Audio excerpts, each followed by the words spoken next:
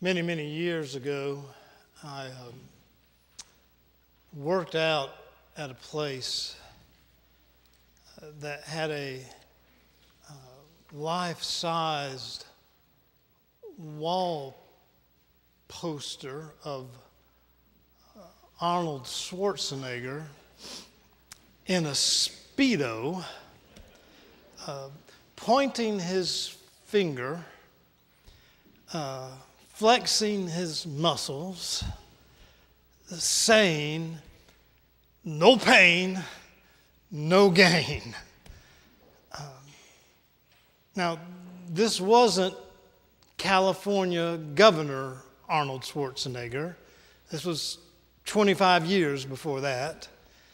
This was 7-time Mr. Olympia Arnold Schwarzenegger, pointing his finger, 6 feet 2 inches tall in the Speedo, saying, "No pain, no gain." Without pain, getting in shape, physical shape, is almost impossible. That's just a fact. Today, I want to take talk of pain to a higher level.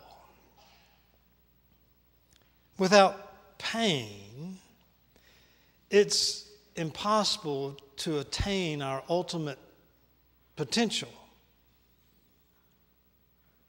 in our spiritual, emotional, and relational lives. Without pain, it's almost impossible to reach our potential in terms of our maturity. No pain, no gain. You might say, "I don't like pain." Well, neither do I. I don't. But pain can become a great gift. It can. Some of us experience pain and we become more compassionate and wiser people.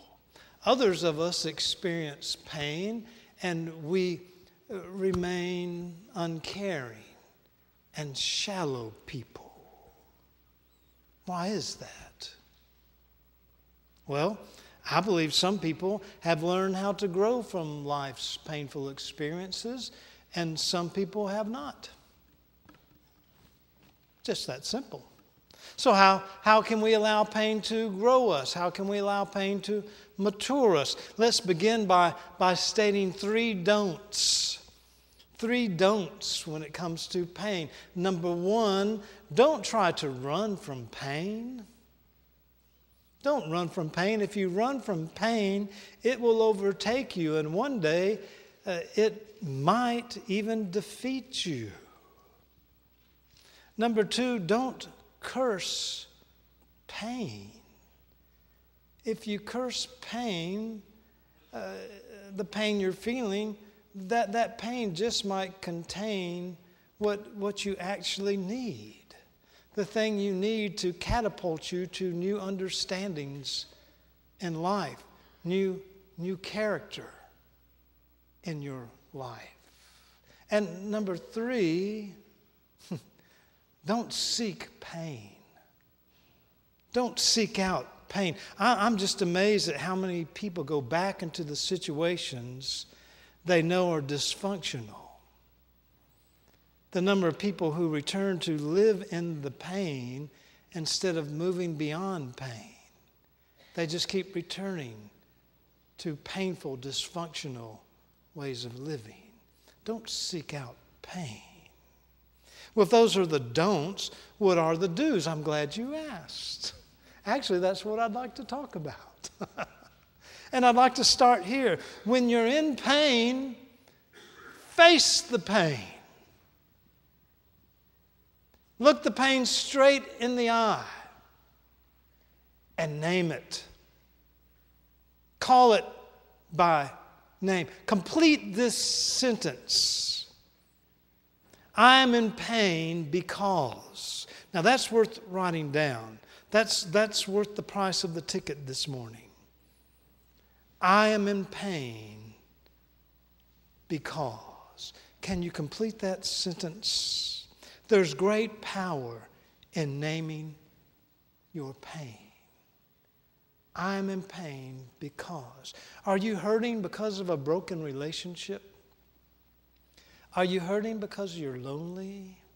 Because you've lost a job? Because you've lost a friend? Because you've lost a spouse?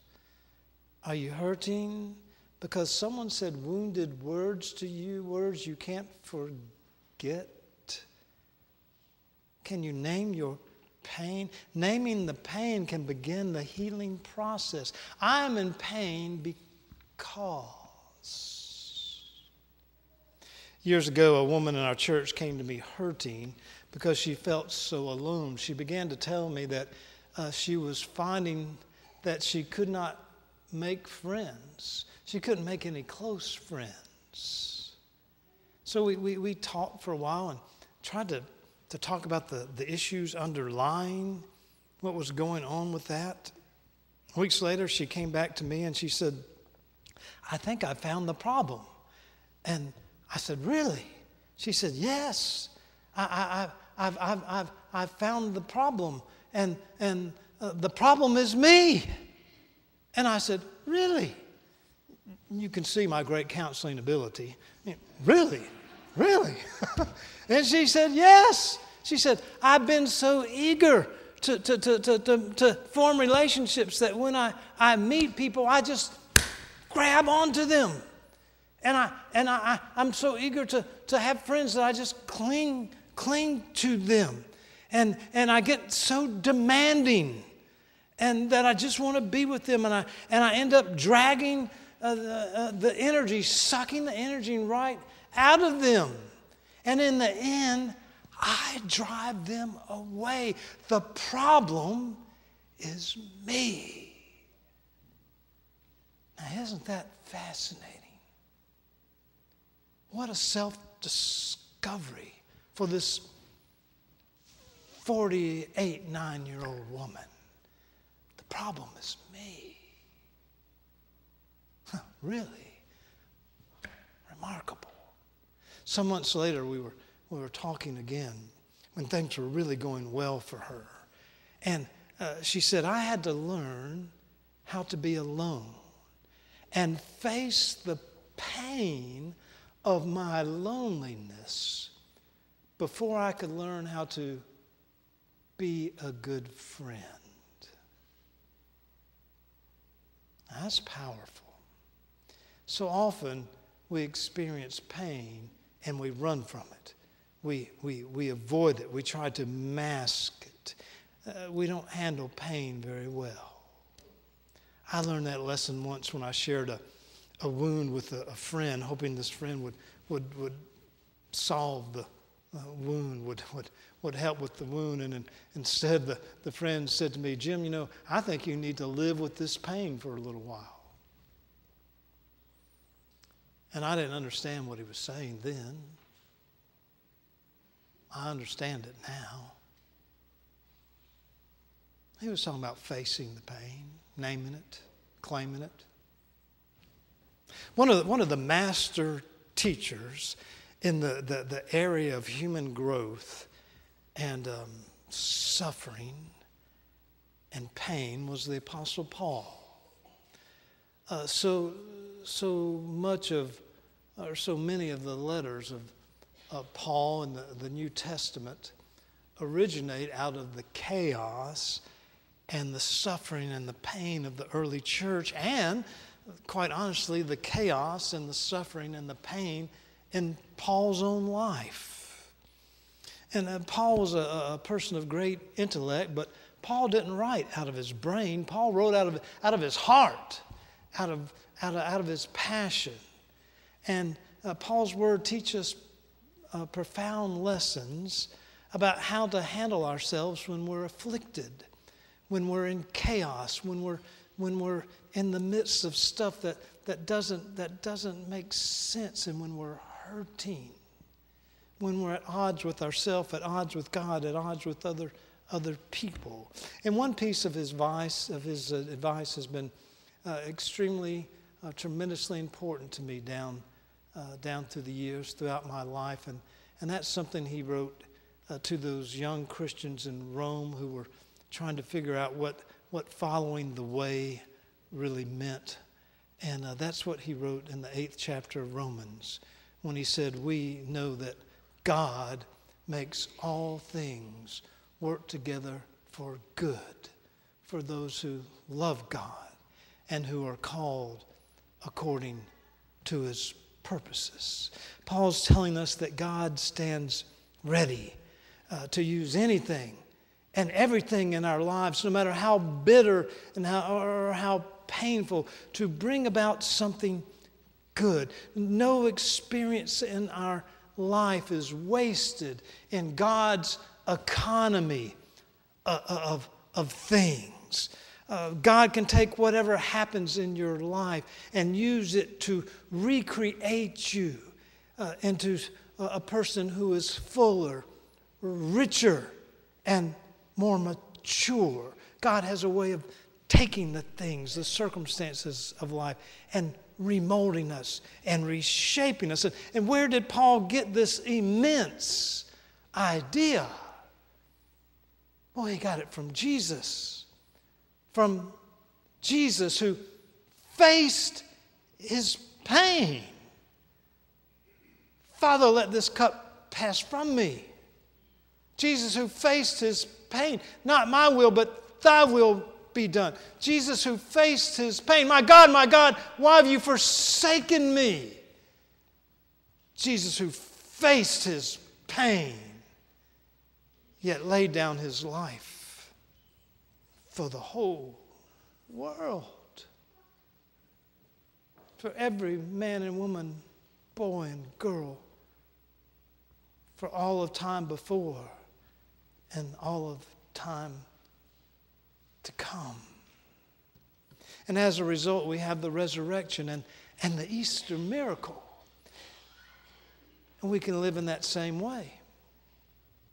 Even when we're facing the harshest loneliness, the deepest pain, the most profound despair, we can rely on God to take our negatives and somehow, some way, turn them into something different, something richer, something more positive.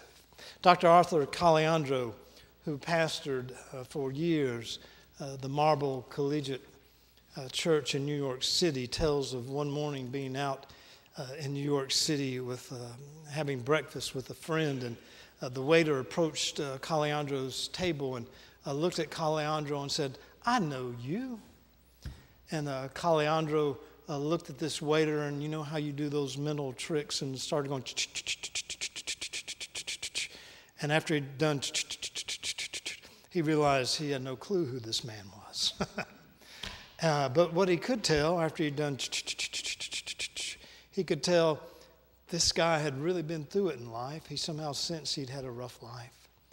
And he didn't know anything else to do but say, "So how do you know me?" And the waiter said to him, "I see you on television every Sunday."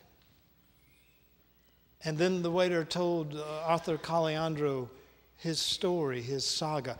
This is what the waiter said. He said, "For most of my life, I didn't believe in anything. None of that religious stuff made any sense to me."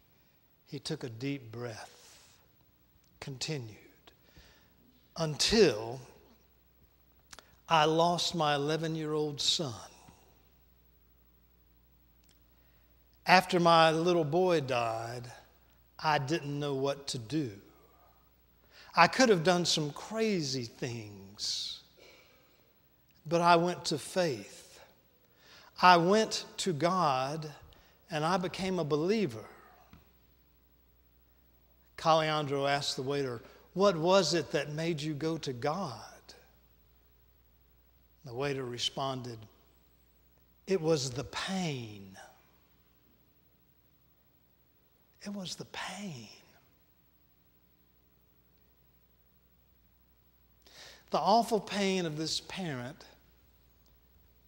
who had lost his 11-year-old son had finally taken this man to a higher level.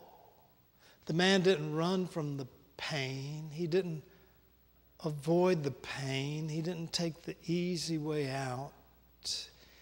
Instead, he did the most difficult work imaginable. And in the end, he came to God. When even the worst pain grabs us, seizes us, sometimes around the neck, we have the opportunity to go to that higher plane, that higher power. We can go to Jesus, for Jesus says, "Come to me. Come to me, all you who are weary and carrying heavy burdens." With those words, Jesus invites all who are in pain to come to him. Then he makes this promise: I will give you rest. Rest. Jesus can make that happen when we come to him and trust in him. Healing can happen when we choose to deal with our pain instead of avoiding our pain or running from our pain or simply cursing our pain. Between 1995 and 1999, I was back and forth at Drew University in Madison, New Jersey, working on a degree. I chose Drew University for a lot of different reasons. One of the reasons I chose Drew, because it was in Madison, New Jersey, 25 minutes by train to Manhattan. And that meant that the classes that I would be taking and was involved with involved a lot of 30 to 45-year-old people from a variety of backgrounds, because there's so many different cultures in that area. And that was something I wanted to experience, a newness of being with people quite unlike I'd had the experience to be with over the 20 years before that. And actually, that was one of the things that came to fruition in that choice, so that ended up being a good choice. One afternoon, at the beginning of a brand new semester, so a first day of class, one of my professors at Drew entered his classroom and saw the students in this brand new classroom, first day, were sitting in groups. And what I mean by that is that all the African American students were sitting over to one side in a little, today we'd say in a pod. They were sitting in a group. And all of the Korean American students were sitting over here in a little pod. And the Asian American students were sitting over here in a little group. And the Korean Americans were sitting over there in a group.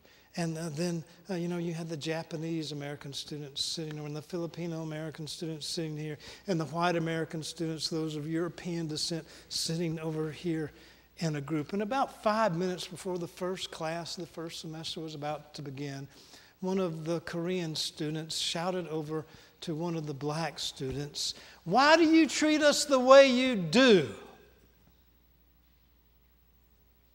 Now, those could have been fighting words, even for 35 to 45-year-olds in the Doctorate of Ministry program. They still could have been fighting words.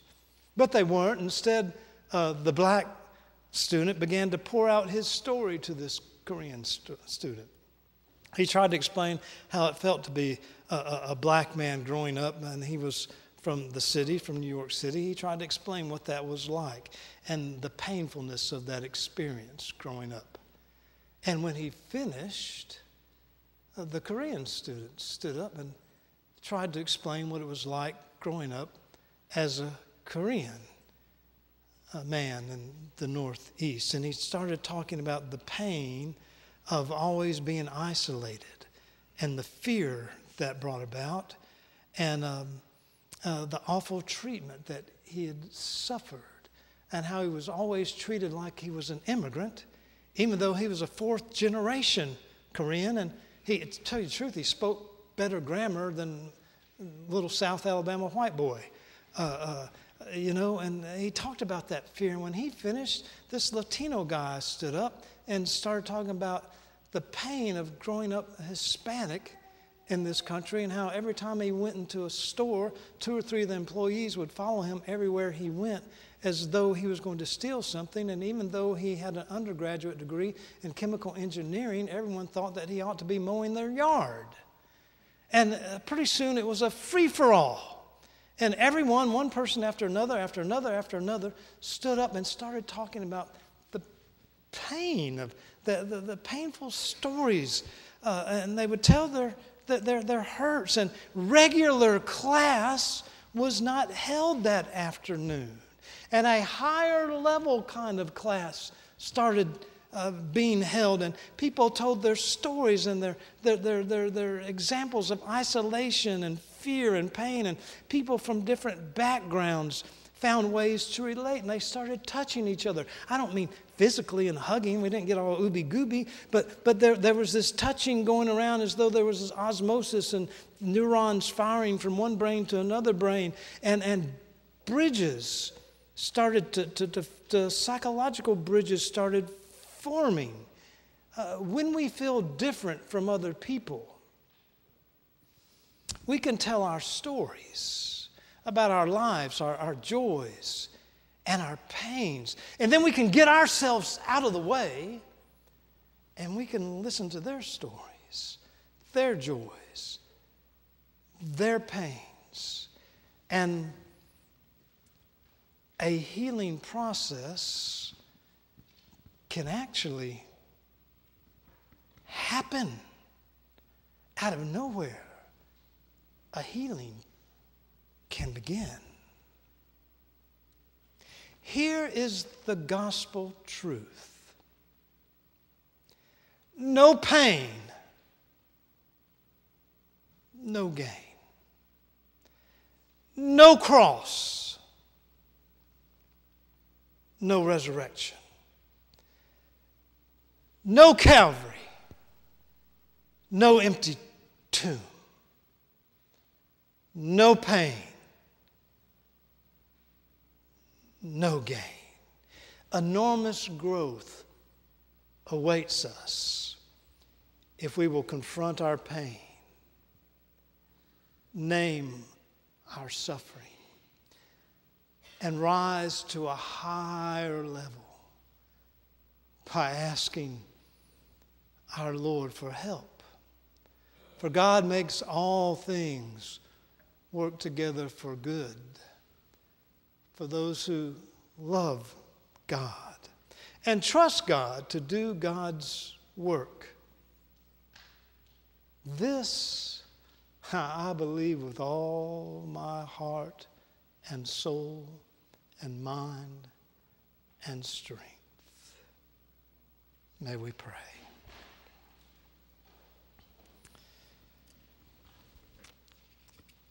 Most loving and giving God,